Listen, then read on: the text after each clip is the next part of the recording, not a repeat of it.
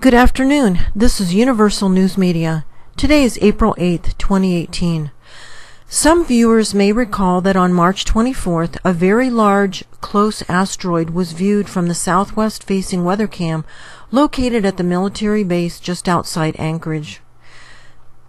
At first, I thought it was a one-time pass-by, but I saw it again the next day, March 25th, at approximately the same time of day, around 4:00 p.m. After that, the chemtrailing picked up, and I couldn't see the asteroid again until April 1.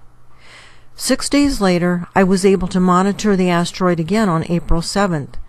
Chemtrailing has since been too heavy, but I have 4 days of comparison over a 2-week span of time, and that is enough to provide 4 similar trajectory paths and 4 different elevations of the asteroid.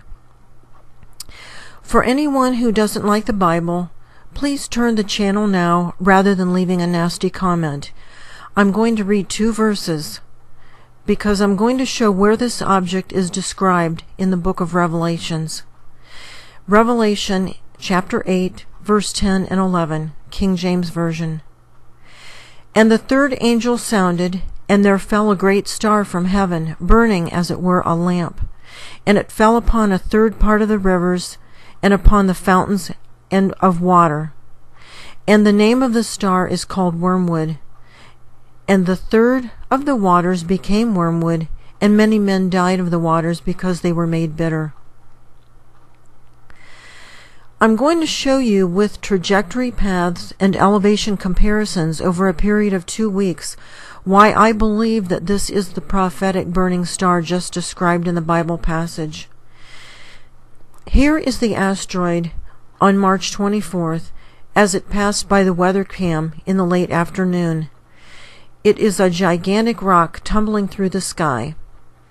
It comes by each afternoon at about the same time within minutes, which means that it is probably in a medium Earth orbit, for now anyway.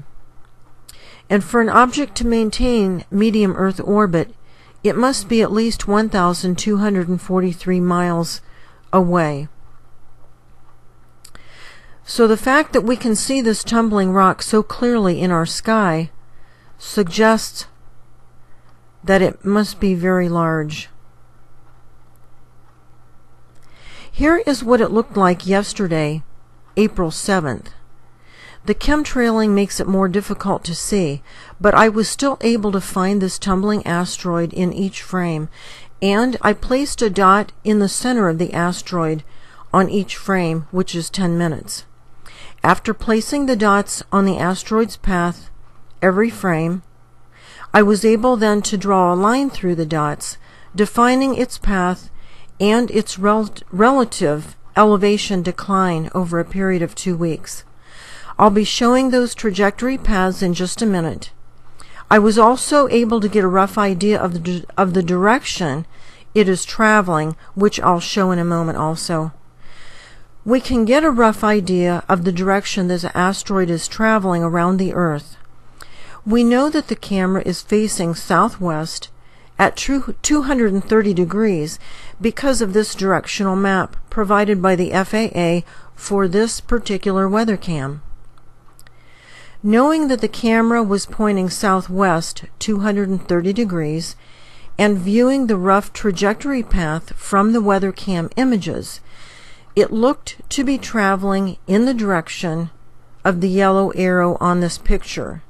So basically, from the perspective of Anchorage, Alaska, it appeared to be traveling from the northwest and going southeast around the globe. Here is the path that the asteroid took 2 weeks ago on March 24th. I'm not going to bother showing the March 25th line because it's so close to this one. Here is its path 8 days later on April 1st. And this is what the path looked like yesterday, 6 days later, on April 7th. This chart shows the March 24th path in red, the April 1st path in green, and the April 7th path in black. And as you can see, it appears to be getting lower to the horizon with each pass around the Earth. I'm not an astronomer, so possibly there is another reason why its path appears to be getting lower in the sky as time goes by. I'm only giving you my observation and how I relate this to Bible prophecy. I believe this asteroid came from the celestial system that we've been seeing parts of lately. Many people ask when this system will make its closest pass to our Earth. A general indication of time is provided in the following screens of text. Please don't forget to like this video and subscribe.